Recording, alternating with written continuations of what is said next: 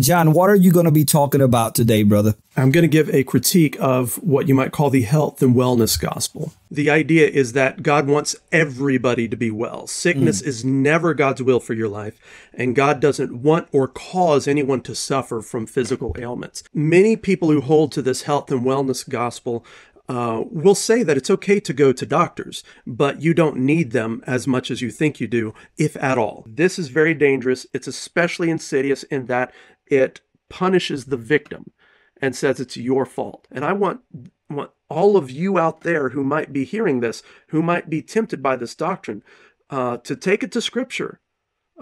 Fact check this, correct this, comment, interact with our materials on it. Let's hear you on this, and don't break fellowship just because we disagree with you.